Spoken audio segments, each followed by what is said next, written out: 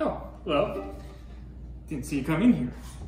I was just practicing some of my favorite Star Wars music for, as you all know, that today is May the 4th. May the 4th be with you. Stephanie, looking at you. May the 4th be with you. So what better way to start celebrating this May the 4th other than to play very, very poorly some Star Wars theme music and do a review of the 11 feature films. This is something I do pretty much every time I see a new Star Wars movie. I create the list, I update the list, and I made this list back in December when I first saw The Rise of Skywalker, and I wanted to make sure that I kept the list the same way it is, because I think after seeing, I had done a little bit of a marathon, and after seeing all of them, this was my impression after seeing all of them kind of right in a row. And so we're gonna start with this, but I was inspired to do this by watching a video from Ben Shapiro, because he does a very, very good analysis of films and TV series. He's very into cinematography and films and stuff like that. And he watches them with a very keen eye for a lot of different things, not just the actual story. And so we're gonna start with that. And I'm gonna kind of do this the way he did it, which is bottom up. And I think that's a good way to do it. I listed them before in top down, but we're gonna do bottom up, because that is gonna basically just get me more worked up, and then we'll just kind of ease into it, and then we'll kind of end on a happy note. So I say, let's get started. Cheers.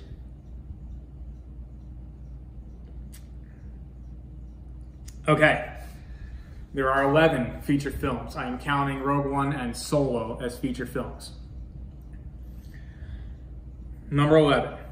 If any of you have seen any of my previous videos, you would absolutely know which video or which movie I am talking about at number 11. And it is The Last Jedi, of course. It can be nothing else but The Last Jedi.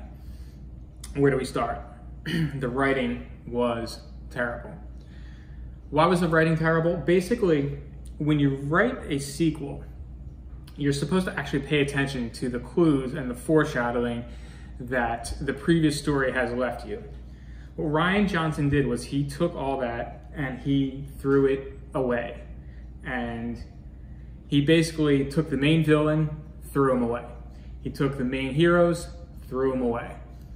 Not really the main heroes, but I mean, with Luke Skywalker, you weren't really sure how he was going to play into it, but you know, and neither did Rian Johnson, so he just killed him.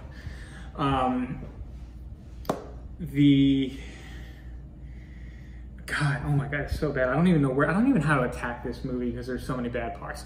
So the one thing that Ben mentioned in his, which I thought was also really cool, was that, you know, there was a little glimmer of hope for it, and it was like, there was a time when you thought Rey and Kylo were actually going to team up, and you're like, holy shit, that would have just thrown a wrench into everything. Like what, how that would have changed the game and made the story so much more interesting. But he decided like mid-scene not to do that. And so like you can actually see his decisions as you're watching the movie and basically know the part at which he's like, oh God, man, I don't know what the fuck I'm doing. So here, I'm just gonna throw this on the wall and see if it sticks. And then the end, you know, honestly, I think Finn should have died. Like he should have made himself useful and actually taken out that, I don't even know what the fuck it was, taking out whatever the hell he was going to take out. And like he would have actually had a moment of usefulness, but no, he had to live and he had to be even more useless in the third movie of the trilogy. So let's do a pros and cons of each one. Cons, it sucked really bad. Pros, there are none, it sucked really bad. Okay, number 10, Attack of the Clones. Some people like to put The Phantom Menace here. some people like to put the Phantom Menace at the end. Ooh, I don't know. Attack of the Clones was really bad. And it was really bad mainly because the story had a good idea, but it was very poorly executed. The acting was terrible. And I mean, Anakin in that, he was just a whiny crybaby. So he was like, and like, he was a really whiny crybaby. He like basically whined and complained whenever he didn't get his way. And like, he's just an emo Jedi with a little hint of Joe Biden creepiness going on. And it was really, really weird. I wasn't really into Anakin at all. Even when he slaughtered the Sand People, it was just really weird. And they had, yeah, and when the way his mother died, it was just so weird. Like she like held on just to die in his arms. Come on, that was fucking stupid. Cons, you know, it was a decent story that was told really poorly. And yeah, I mean, Cradle Robin Padme is just a little weird. I couldn't really get into that either. Pros is Count Dooku. I mean, I had thought this for a while, but I think Shapiro said this in a lot better way than I can. Like, he was just like the ultimate libertarian in this series, and like he's just like he discovered that that the government was corrupt to the core. Emperor Palpatine is a Sith in disguise, and he's got control of the Senate, and he wants to break away. He's trying to rally a cause. I mean, he's basically reaching out to the Jedi and be like, look, you guys got this right under your nose and you can't even do anything about it. Come join me, let's take this on together. And for some reason they're like, no. Which I still don't understand. I still don't understand how they weren't compelled by Dooku's cause. Why? Because you can't trust him? Because why? Why? You didn't know anything about him. He was the man. He was a fucking awesome. He was one of the best characters ever. And now I realize why. Yes, he was the libertarian, and I agree with pretty much everything that Dooku did. Number 9 is The Phantom Menace. Let's just jump into, I mean, everybody knows why this movie sucked so bad. And it was really because nobody was really into Anakin as a kid. I mean, except for like the 15-year-old Padme who had this crush on this like 6-year-old boy, which again is really fucking weird. And I don't understand it, and it's just creepy. I don't like it. No, I'm not really feeling it. And so there was that aspect.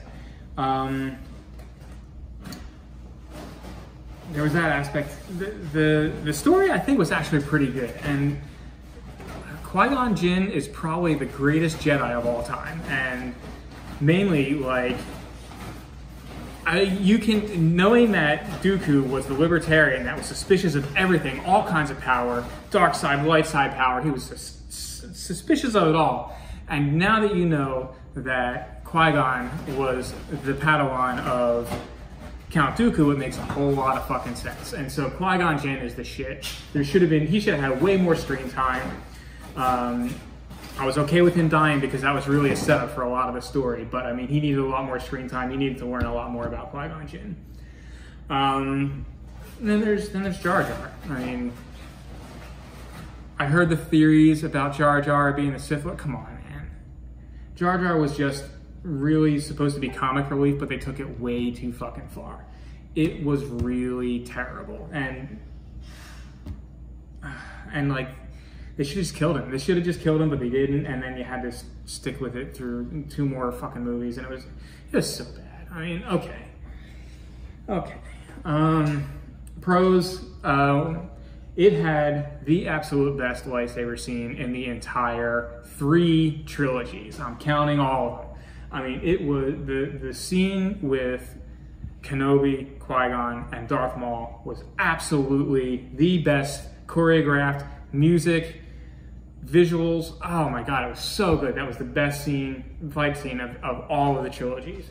And you know, they made that, and they had a lot to live up to.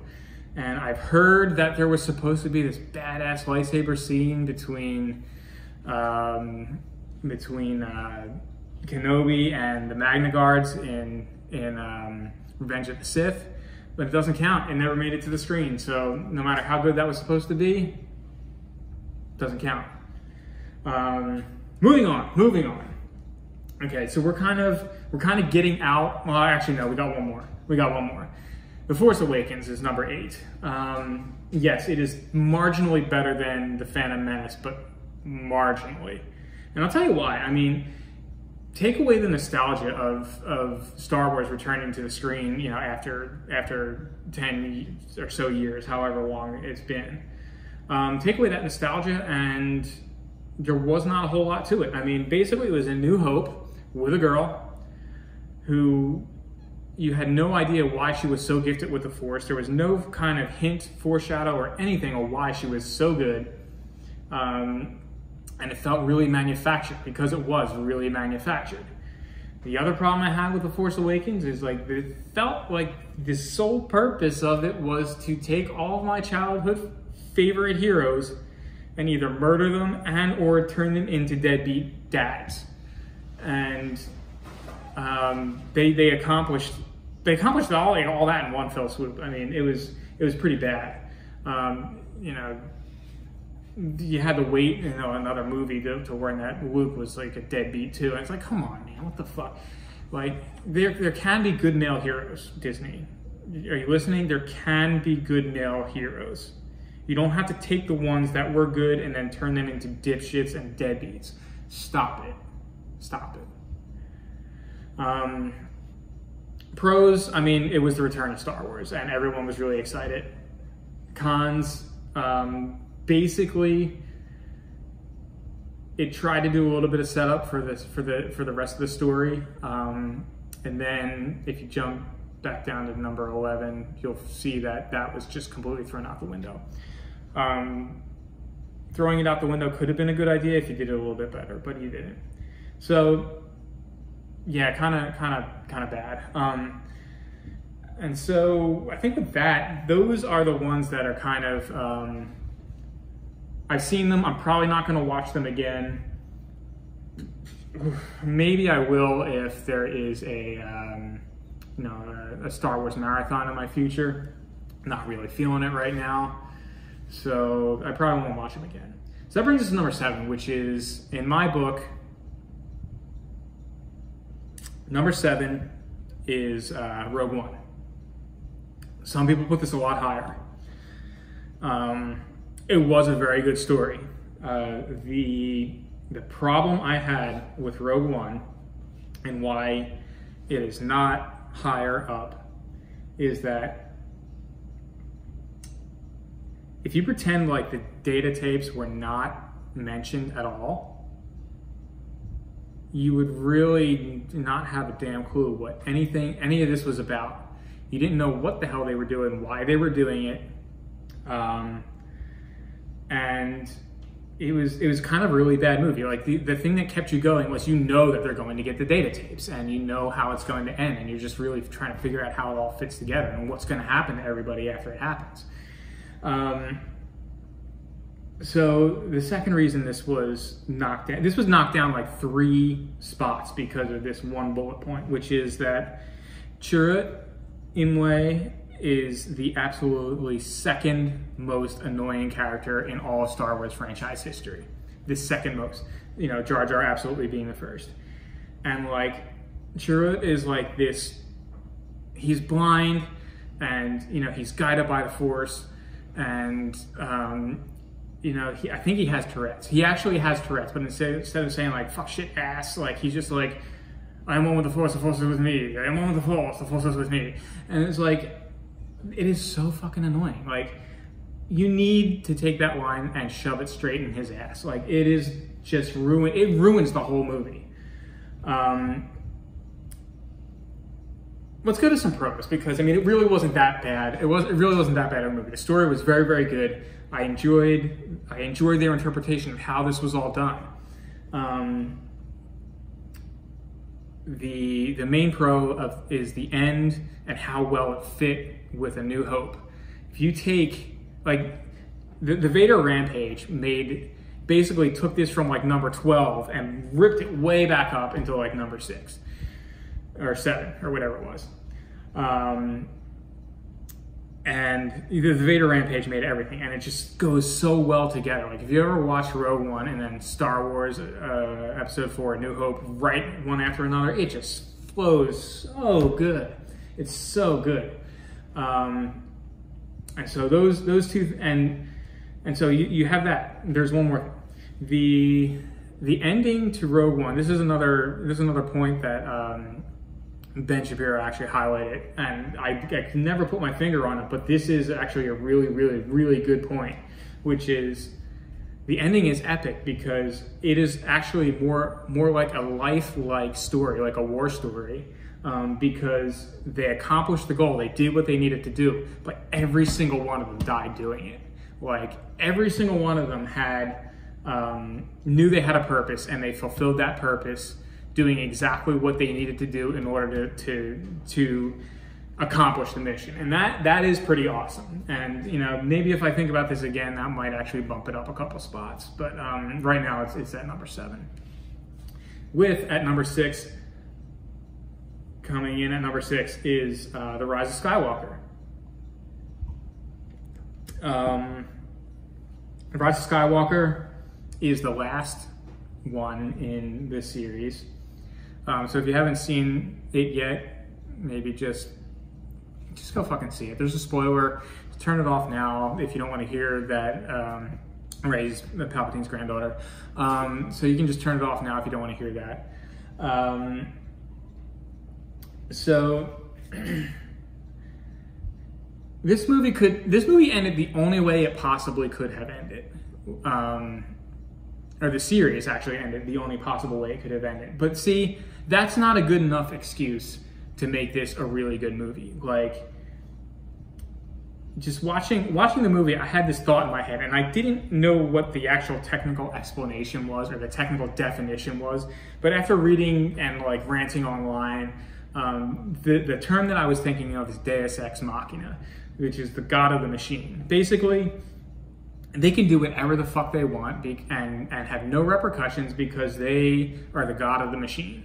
And so, you know, the return of Palpatine, you didn't know how he returned. You never knew that he was alive. You didn't have any fucking clue through the first 2 movies. But somehow everybody in the fucking movie was like, oh yeah, I knew he was back. No, you didn't. Like, nobody knew. And this was so dumb. And then, yeah, but he's in this location where that nobody knows how to get to, but apparently he has this whole fucking army that he's sending shit out of this place, and the setup really bothers me. It really bothers me. Like this setup should never have existed in the first place. Thank you, Rian Johnson. But this is how it started, and so they had to work with it, and so they really ended it the only way that they could. The fact that Rey is Palpatine's granddaughter, it does explain how she is so gifted with the Force. But again, just because that is the only good explanation doesn't mean that it is still a good explanation. Because it's not. It was a poorly thought out story from the opening credits of Episode 7 to the final credits of Episode 9. Pros is that, I mean, it had really great cinematography. The movie was very well shot. It was long, but I think it had to be long. Yeah, I mean, I don't really like how long it was either, because there was a lot of shit between Rey and Kylo Ren, you know, fighting. They basically fighting in a fucking simulator, and like, God, that really pissed me off. It's like they fought more when they were galaxies apart than they ever fought together, like when they were up close together. Like, it's so stupid. And then she like kills him, but he didn't really die. And then her Han Solo comes back and says goodbye for some reason, and then she force heals him, and then they go on their separate way. And Jesus Christ, I mean, like, why did you cram so much bullshit into one scene? Like, this is so terrible. This is supposed to be the pros, I'm sorry. So yeah, it was very well shot, and the music was awesome. They brought back some music from Return of the Jedi if you're very keen on listening, and so that was kind of cool. The final battle, it was pretty cool to watch. By that point I had suspended all of my disbelief, and I'm like, well, this is gonna end shitty, so I might as well try and enjoy the end. And it was a pretty interesting battle. You know, they finally like mastered this battle simulator where, you know, one takes over and the other one is kind of in rest mode. And I don't really know how I don't actually know how it all ended. I mean, like, they were doing some bullshit with the Force, and then like all of a sudden Palpatine's dying, and so that's how it ended. And then she decides that she's no longer a Palpatine, she's actually a Skywalker, which is false. She's lying. I mean, she's lying. She's not a Skywalker. She's a Palpatine. She should just own it. Okay, so I tried the pros. It didn't work. I'm sorry. I think I'm gonna knock that down a few pegs next time. Okay, number 5. Solo. Solo is actually a really good fucking movie. I was pleasantly surprised. I was trashing Solo since I saw the first trailer, because I was fairly sure that they were going to get everything wrong that was supposed to be right, and they were going to get nothing right at all. But I mean, the characters in Solo were actually really, really cool. You know, save for like the fucking feminist L3 robot. And the fucking, like, holy shit, man, like, this, like, Antifa robot that, like, wants to, like, basically do social justice bullshit through the whole fucking movie. I mean, she was kind of annoying, and then, like, I mean, she ended up being, like, a wise-ass fucking Navicomputer, because she just apparently, like, knew the star system better than everybody else, and, like, you know, when they fucking blew her up and on the Kessel Mines, and they were like, oh no, we have to save her and make her part of the ship or some shit. And so it was kind of cool that, like, they kind of hinted, because through the whole movie, L3 had this really fucking brass way of talking to people. And so then when you hear C-3PO in A New Hope talk about how the ship has a very peculiar dialect, that was kind of cool. That was kind of a cool throwback to A New Hope. So that was pretty neat. The villains were really awesome.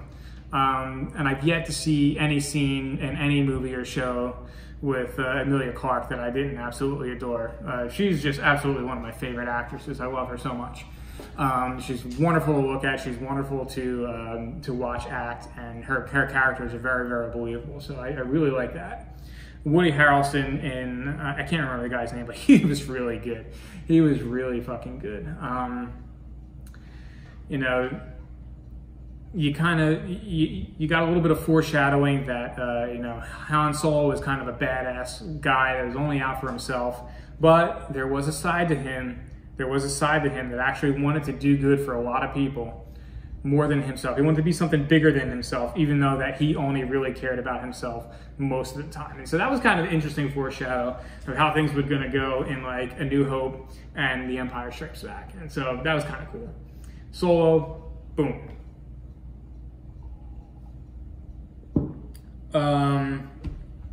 Number 4.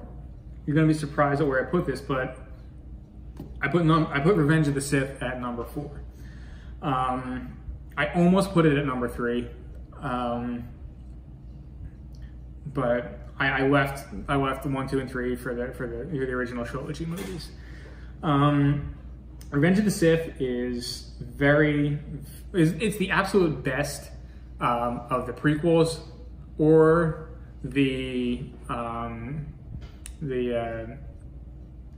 new trilogy. It's the best out of those 6, and if you include the Star Wars story films, the best out of those 8.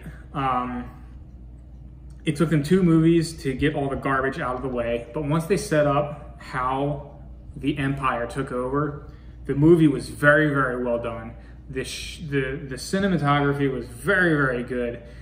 I mean, Hayden Christensen is a terrible, terrible actor, but like it even kind of he didn't do too bad in this one. He was bad, but not too bad. He kind of sold the transition from Anakin to Darth Vader. He kind of sold that. And Padme, I think she just gets worse and worse in every movie. I'm glad she died. But the thing that I really enjoyed the most was I think that the whole seduction of Anakin to the dark side was well done. I don't like the plot that they used to do it. You know, the whole Padme's gonna die, but it kind of worked because you kind of knew that she was going to give birth and something bad was going to happen, and so he kind of played on that, and it was very believable. The execution of Order 66 was probably one of the greatest cinematography montages that I can recall in any of the Star Wars movies. It was very, very well done. I really enjoyed it. It was incredible. It was incredible. The music, the emotion that you felt as all the Jedis were just being mowed down by the stormtroopers and clone soldiers. I guess they're clone soldiers at that time. It was you could actually feel it with the music and everything. It was a little bit gut wrenching when you kind of realized what was going on. It was basically a genocide. So that was pretty good. You know, one of the things that Ben mentioned that he didn't understand, I would like to elaborate on a little bit because I think I do understand it, is that, you know, he mentioned that like he didn't understand, like, once Padme died and like he knew that like he couldn't save Padme anymore, like why didn't he just try to overtake the Emperor there? And I basically can feel this, and I absolutely know why he didn't do anything, because Anakin was thinking that, like, I did all this to try and save Padme, and I didn't save Padme. I sold my entire soul to do this. And basically, he sold himself out, and he knew what he had done, and he basically knew that he was a slave now to the Emperor because he had nothing left to fight for. Why would he want to take over the galaxy?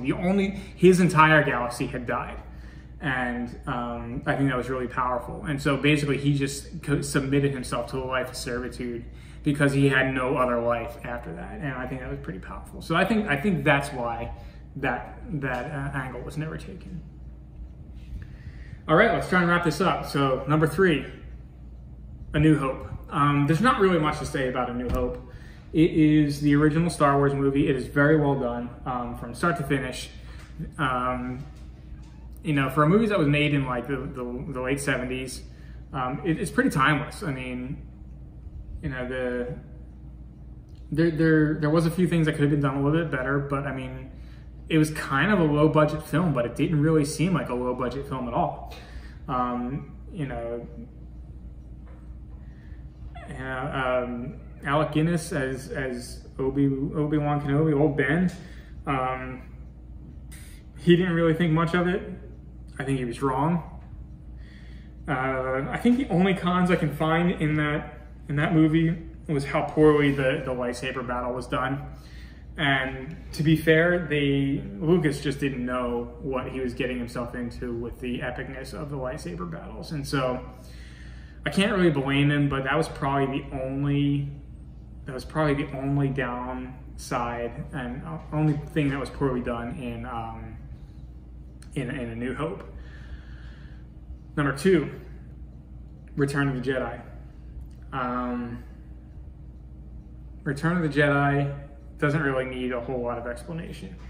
It is the final chapter of the original trilogy. I think most of it was really, really well done. The only problem I had with it is it probably could have started after Tatooine.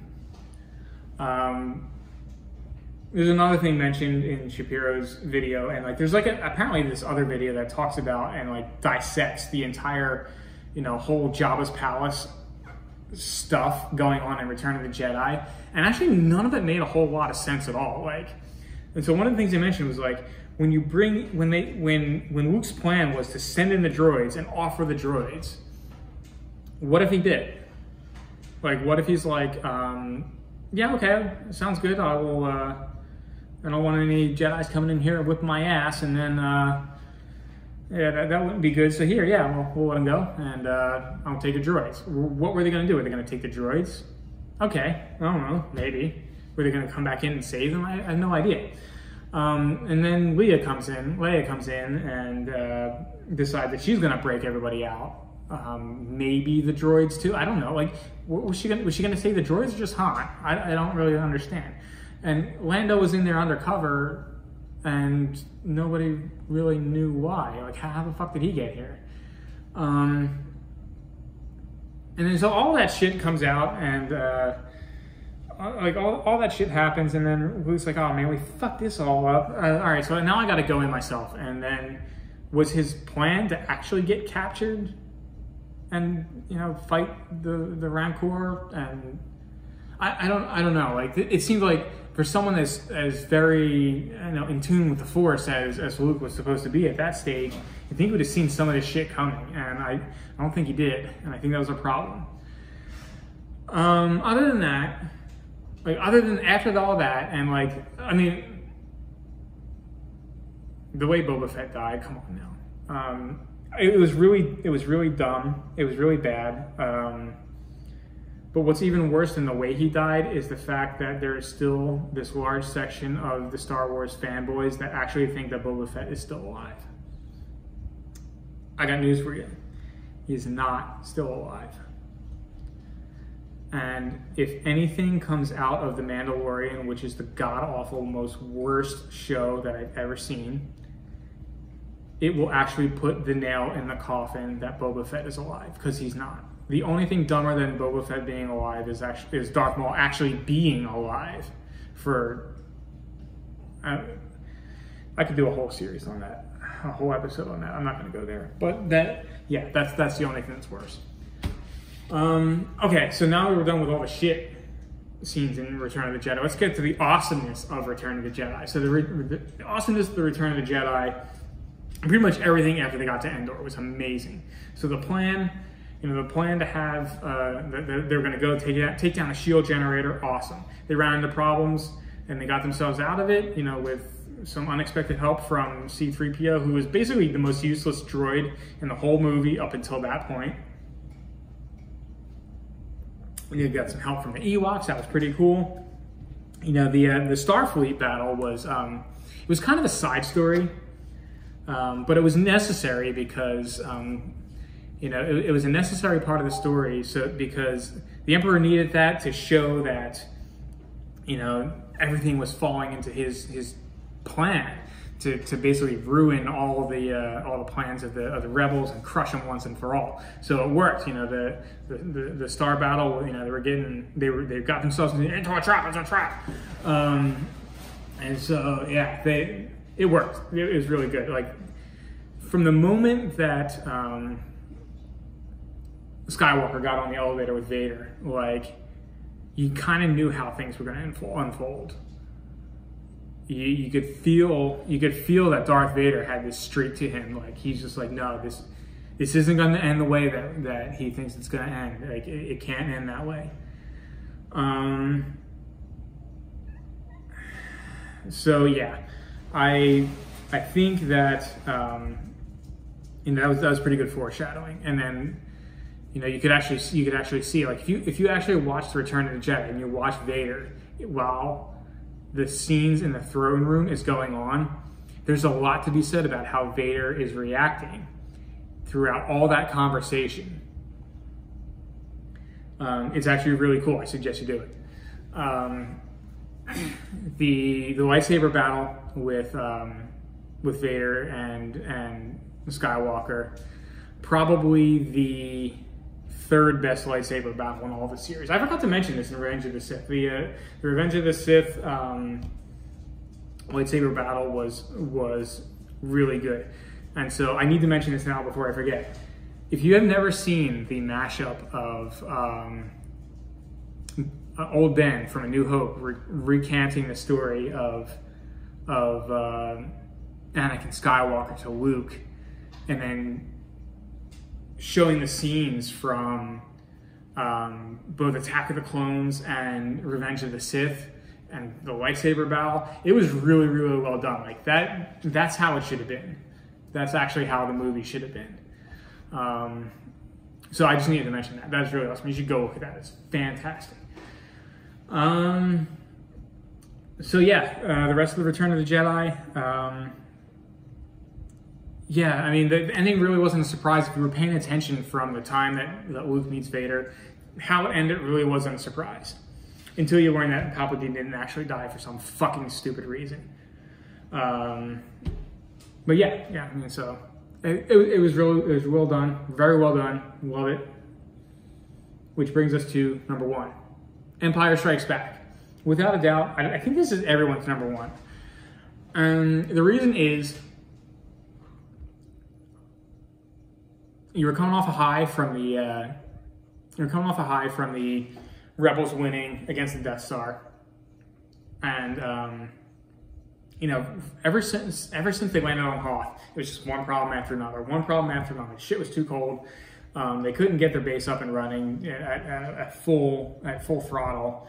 You know, Luke runs into some problems with the abominable snowman, and at the same time, they're discovered on Hoth off a hunch by Vader's, you know, Force wizardry. You got a hunch, sends them out there. They were right. The Imperial Walkers destroy their entire base, and then you're like, okay, man, this is going really, really poorly. And then,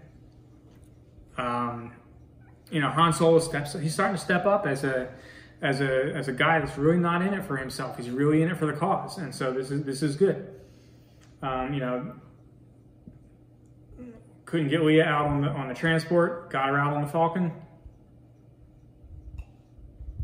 And then things couldn't get bad enough. They run into some problems, and you know they got the Empire on their tail, and so they decide they're going to make an escape to his old buddy in Cloud City. But who's there but Boba Fett to fucking ruin that plan? And so it's just basically, it started off on this high, and then it just kind of rolled downhill, and then it rolled downhill, and then. You know, you had this intermission where Luke is learning a lot of shit from Yoda, which is really, the Yoda scenes were really cool. You know, it was a lot of philosophy in those Dagobah conversations. It was really cool. And so, you know, aside from that, like, everything was just on its way downhill. And then you got to the end, you're like, okay, we got a plan. And then the fucking Empire got there with the Cloud City before they did, ruined their entire plan. It ruined everything for them, and then they're kind of like, I don't know what the fuck to do. And so then to make it worse, like, they're like, okay, we're gonna freeze Han and Carbonite. We're gonna take Leia as the prisoner, and we're gonna bait Luke in here and try and kill him. Or not kill him, but we're basically going to bait him and try and get him in Carbonite, get him to the Emperor so that he can bow to the Emperor, and then we're going to rule everything. And so, you know, there was that. So it was going downhill really, really fast. The only thing that basically turned this from a 100% downer to a 98% downer was the fact that, you know, Lando was able to get Leia out, and he basically did the coup d'état on the stormtroopers and turned his Wobots against you know, the Empire. And was able to do that, and then when you're like, oh man, how the fuck is this going to get any worse? Then, like, you learn that Luke Skywalker is Darth Vader's son. And then he cuts his fucking hand off. And then you're like, oh shit. How is this gonna, like, how are they gonna come back from this? Oh, I mean, Luke got a new robotic hand. And then, you still didn't really know how they were going to come back from this. And so they basically regrouped, and then he made this stupid plan to get Han Solo back, and that, you know, well, you know how that ended up in Return of the Jedi. But I mean, Empire Strikes Back, the music was the introduction of the Emperor's March, and I mean, that movie was the movie where the music started to make Star Wars. That is the story that all other Star Wars stories are compared to, because, you know, it basically had to set the stage for a trilogy. You know, it couldn't just be a sequel; it had to be a trilogy, at least a trilogy. And it gave them a lot of ways to wrap it up, and I think they did a really good job of wrapping it up. Speaking of wrapping it up, it's about time that I do so. An honorable mention. I think that the cartoon, The Clone Wars, feature-length movie, but a cartoon, was actually pretty good. It's not ranked.